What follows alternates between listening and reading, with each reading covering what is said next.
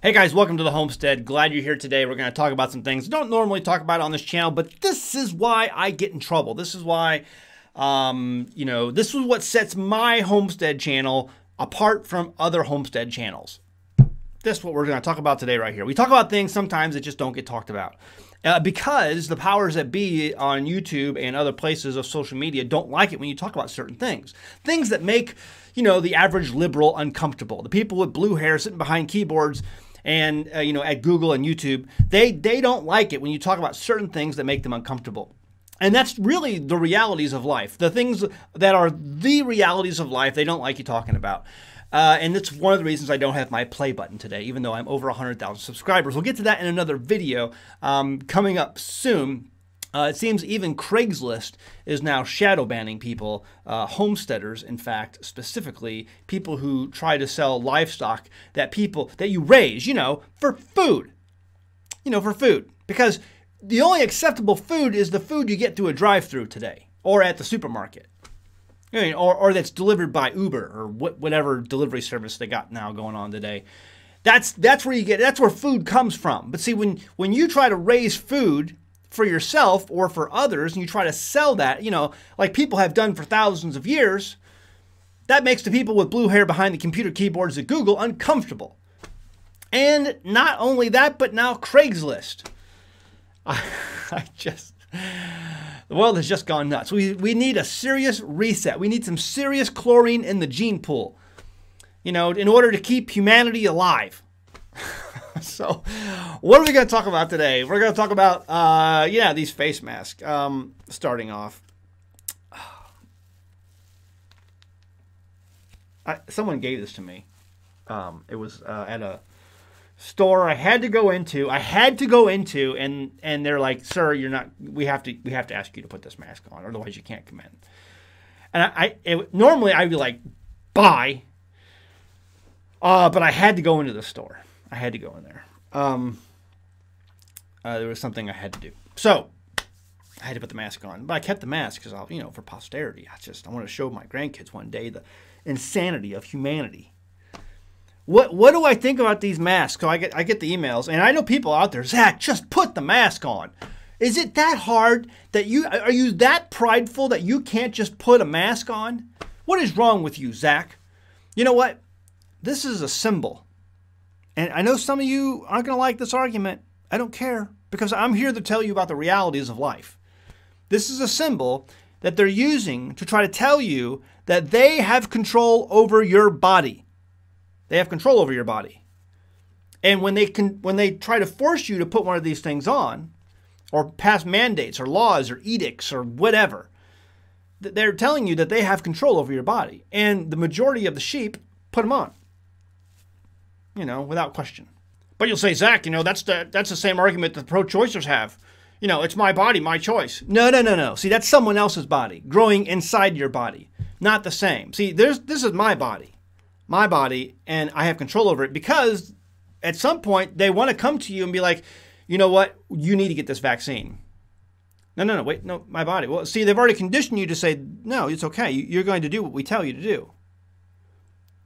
The vaccine, you have to now take. You have to take this vaccine, because it's not your body anymore. It's owned by the state.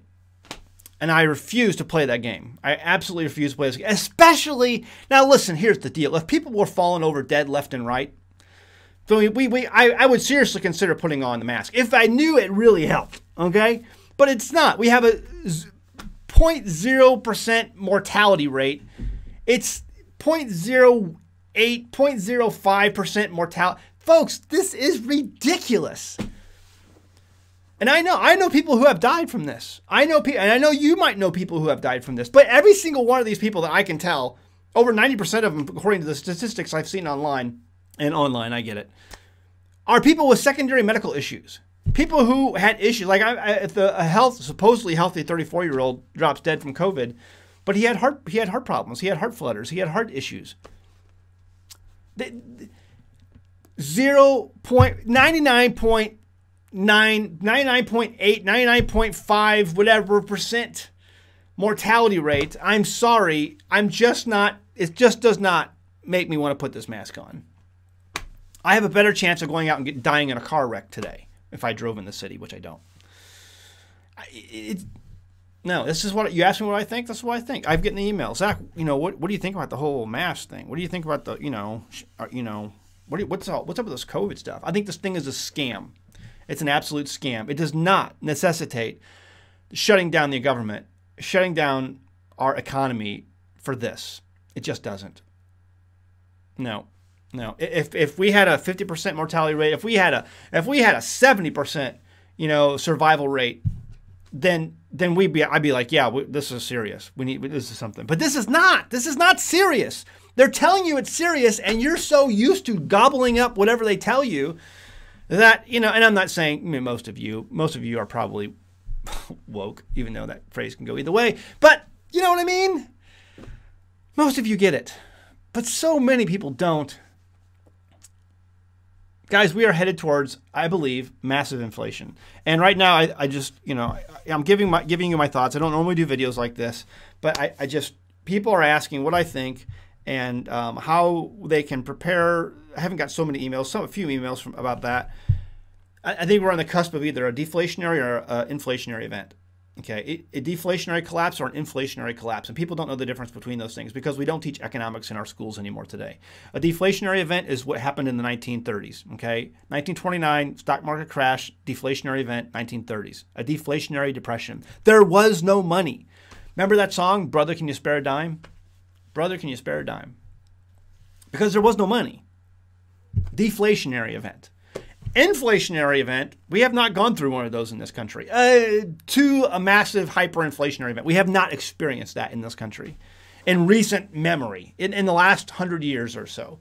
More than that. When you have lots of money, the money's not worth anything. That's where we're heading. That's where we've been heading.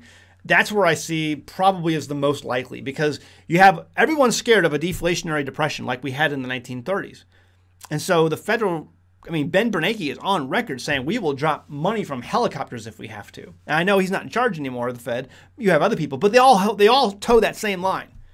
We are heading to what I believe is an inflationary, hyperinflationary depression, hyperinflationary event.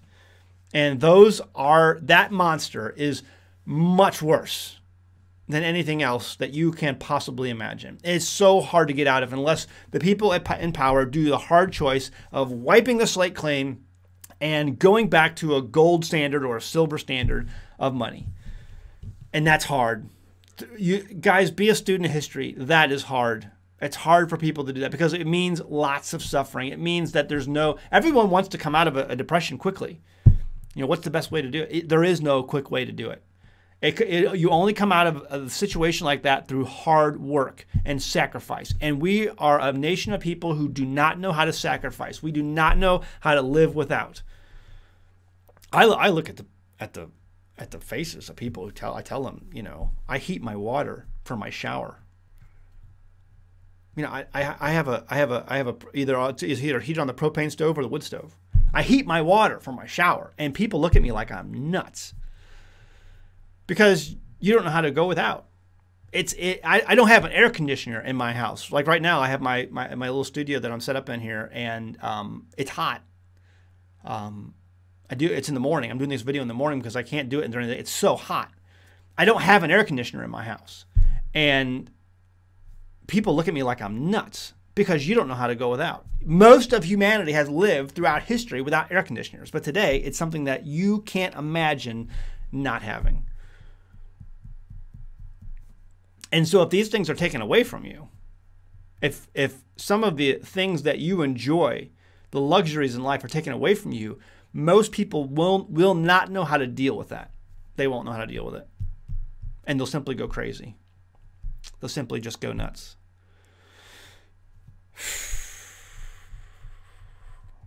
Folks, so here's where I see we're heading. I see we're heading for a massive inflationary event simply because people don't want the deflation. Deflationary events happen like that. They're quick, they're fast, and they're painful, absolutely painful. And so what you do to avoid that is you keep pumping in dollars. And you have eventually what's called an inflationary event. But it takes longer to happen. It doesn't happen instantaneously. It happens slowly over time. Again, being a student of history, you know these things. If you're a student of history, you know these. inflationary events happen slower. But as they progress, they get faster and faster, and that ball begins to roll down the hill quicker and quicker and quicker. And you begin to enter into what's called a hyperinflationary event. Right now, we're in a massive inflationary event. It's been happening for the last 20 years. And you see this. Let me show you these charts here real quick. You can get these over at shadowstats.com.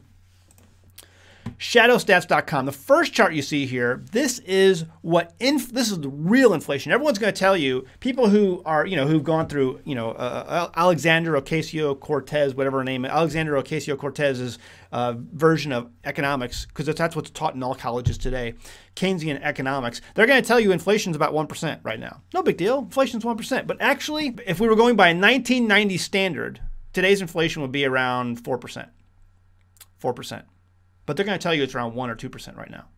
But if we were going by 1990 standards, it'd be 4%. Okay, that's 1990. If we went back further to 1980, today's inflation would be around anywhere from 6 to 12%, based on where you're at in this chart. This is 1980s base. See, they're moving the goalpost on how they calculate inflation. So people say, oh, that inflation right now says it's only 1 or 2%. Actually, if you were calculating inflation the way they did back in the 1980s, we're closer to a 6 to 12% inflation rate. And I'm telling you it's even higher than that. I'm thinking right now, based on what I'm seeing, and I'm going to show you real quick, inflation's right now it's about 20%. And it's going to get worse because we're printing and we're printing and we're printing. We got off the gold standard in the 1970s. So by the 1980s standard of calculating inflation, we're about anywhere from 6 to 12%. But folks, it's worse than that. It's worse than that. And so they keep moving the goalpost in order to hide the real inflation. So what is it at now? I'm telling you right now, it's probably around 20%. And you see this by going to the store. So when we were dealing with Jamie's cancer, and we were, treating her. We were buying a lot of Kleenex, and I would go to the store and I would notice the Kleenex boxes had 200 Kleenex in them. The Walmart Great Value brand Kleenex box, 200 sheets inside the box. And then one day I noticed, I went to the store and I bought, because I was doing all the grocery shopping. I noticed I go to the grocery store and I would pick up a box, same box, supposedly same price, maybe a little higher, a couple pennies higher. And it had 180 sheets in it. And then I would go back to the store. I went back to the store after a few months, and I would get more. And it's now down to 160 sheets in your Great Value Walmart brand Kleenex box. 160. And they don't sell the 200 anymore. And it's the same price as the 200 was a few months back. Folks, that's inflation, and it's increasing, and it's accelerating. You go to the store and you buy a box of Ritz crackers. And then about a few months later, 6 months down the road, you go buy another box of Ritz crackers. It looks like the same box, but it's actually smaller, and the price is the same, or maybe a few pennies higher. Folks, that's inflation. It's hidden inflation. You go buy a thing of peanut butter. Okay, 6 months later, you go buy the same thing of peanut butter, and the container is a little bit different. It's a little bit smaller. It's got a concave bottom now, so they're putting less peanut butter. Okay, it's got less peanut butter in it, but it's the same price. That's hidden inflation. The inflation that we're experiencing in this country, it's hidden from you so you don't go nuts. And they're printing more dollars. And this stimulus thing, this COVID thing, is going to be the straw that breaks the camel's back and puts us into, at some point, into hyperinflation. That's going to continue to steamroll down that hill. It's going to fall down that hill. It's going to gain speed. It's going to accelerate. And boom, we're going to be into hyperinflation. And you're going to go to the store one day and you're going to be like, why am I paying $100 for a loaf of bread? And then it's going to be, why am I paying $1,000 for a loaf of bread? Why am I paying $2,000 for a dozen eggs at the grocery store? Why am I paying $100,000 for that carton of eggs now? See, it accelerates. And if you don't think this can happen in this country, it can. It happens all throughout the world. Again, being a student of history. Weimar Republic, one of the best examples of Weimar Germany was an instance back in the 1920s when times were good. Back in the 1920s, You had this American businessman. It's a true story. American businessman. Some of you guys can track it down if you want to. American businessman goes into a hotel in Weimar, Germany. Things are good, and he enlists a bellboy who helped him carry in his luggage. And the American businessman said, "Hey, this kid's pretty bright. I'm going to have him help me out throughout the day. I need someone to run errands for me, take messages here and there." Whoa, what happened to my? See, I got to get this thing figured out. Anyway. I'm gonna have this boy run errands for me. And so at the end of the day, this little bellboy who he's hired from the hotel to run errands for him and to do things throughout the city, for an entire day, at the end of the day, he gives him a $20 gold piece. Gives him a $20 gold piece. That bellboy keeps that $20 gold piece. Didn't sell it, didn't spend it, didn't use it for anything. He just held on to it. He thought that was neat. He had never been given a tip so big. But he had helped this American businessman all day. And the businessman was so grateful and thought, hey, this is a bright kid. I'm going to give him a $20 gold piece as a tip. And he did. And he kept it. Enter, a couple years later, Weimar, Germany. Hyperinflation. That same bellboy went into that hotel that went out of business and bought the hotel for the price of that $20 gold piece. That's hyperinflation. Go do some research on the history of the Weimar Republic in Germany before the rise of the Germany that we all think about today. He bought the hotel for his tip that he got just a few years earlier for the $20 gold piece. And now he was the owner of the hotel. A true story. Go look it up. That is hyperinflation. That's where we're heading. That's exactly where we're heading. Amazing, amazing times. And what do I think about this COVID thing? I think it's a scam. Whether it's political related, I don't know.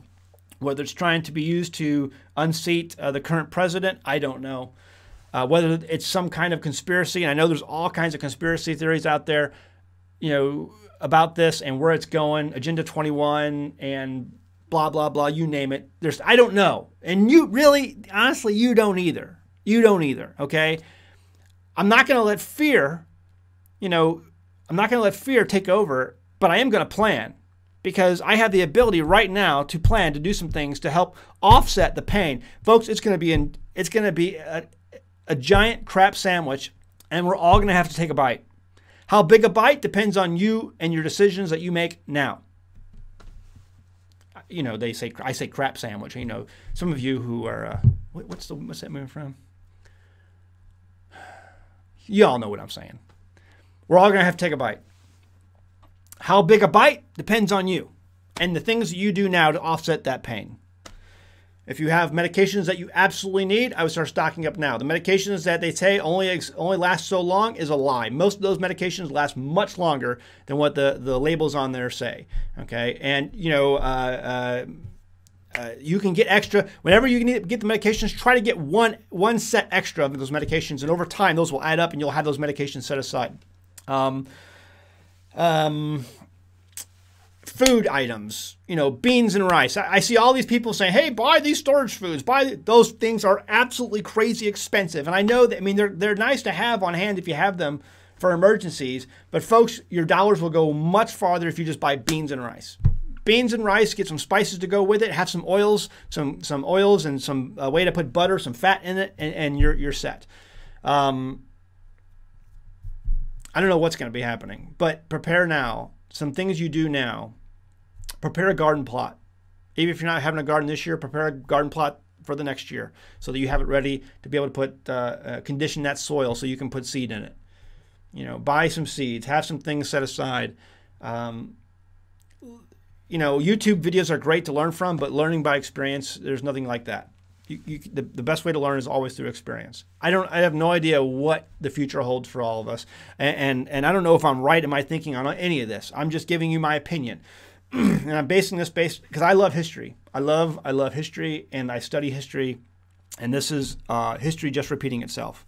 We have failed to learn from the mistakes of countries and nations in the past who have basically issued fiat that's worth nothing. The Romans, it goes all the way back to the Roman Empire. The Romans slowly began to take the silver out of their currency, and eventually all they had was clad coins. It was worth nothing. And they couldn't pay their armies with it because the armies didn't want it. They knew there was no silver in it. We want real money. And it's over time and again. Why have we not learned from history? Because people's greed. Who knows? There's lots of reasons. People's greed.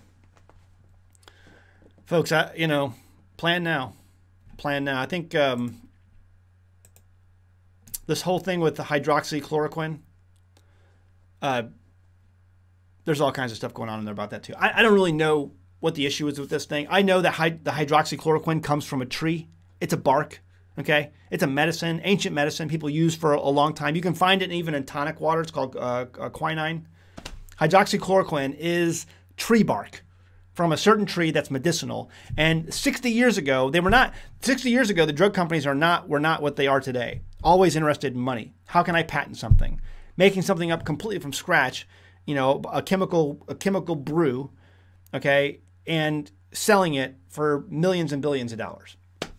It's like aspirin. 60 years ago, the drug companies were not all that interested in making, crazy concoctions. They were actually interested in healing people 60 years ago. Aspirin, it's a tree bark. It comes from tree bark. It's simple. It's easy. It works. Hydroxychloroquine, it's been in use for almost 70 years, 65 years. It's tree bark, okay? It comes from a tree. It works, okay? My in-laws, my father-in-law and my mother-in-law and my wife all took it when they were overseas in Papua New Guinea. It was a treatment for prevention of, what's the mosquito-borne illness? Malaria. It's a treatment. They all took it. People have been taking this for decades. It's safe. It's fine. And why it's because people want to make billions of dollars through this vaccine. That's my opinion. I don't know if it's true or not, but that's my opinion. But it comes from a tree, for crying out loud. Hydroxychloroquine is not going to hurt you. And I do have my tonic water. If someone here gets COVID-19, it's no big deal. We'll drink that stuff. I got plenty of it, and we'll use it through a nebulizer to get into my lungs. And we'll take our, we eat healthy here anyway.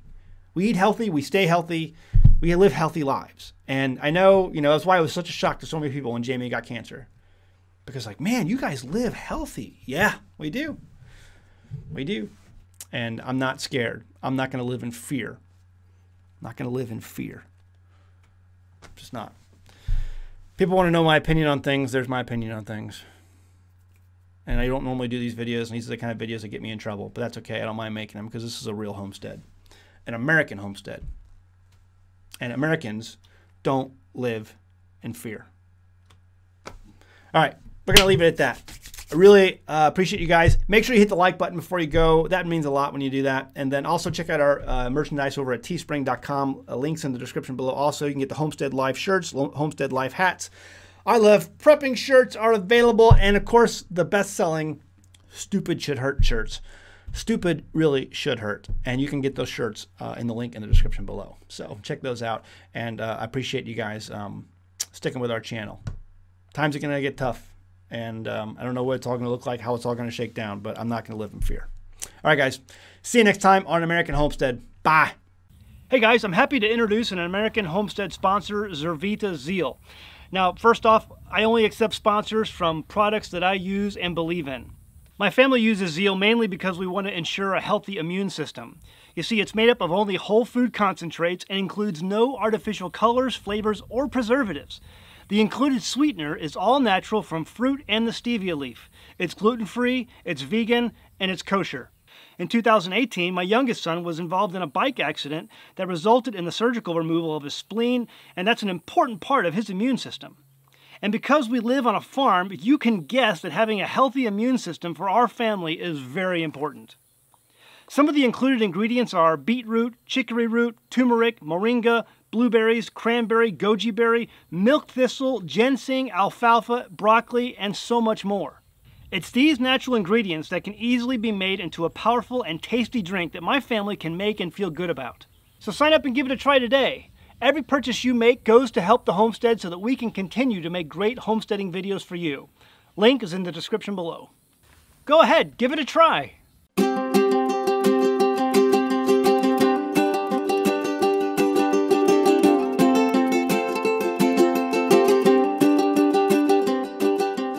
Hey guys, did you know you can become a patron of an American Homestead? They get access to private videos, and we send them gifts from the homestead that we make here on the homestead.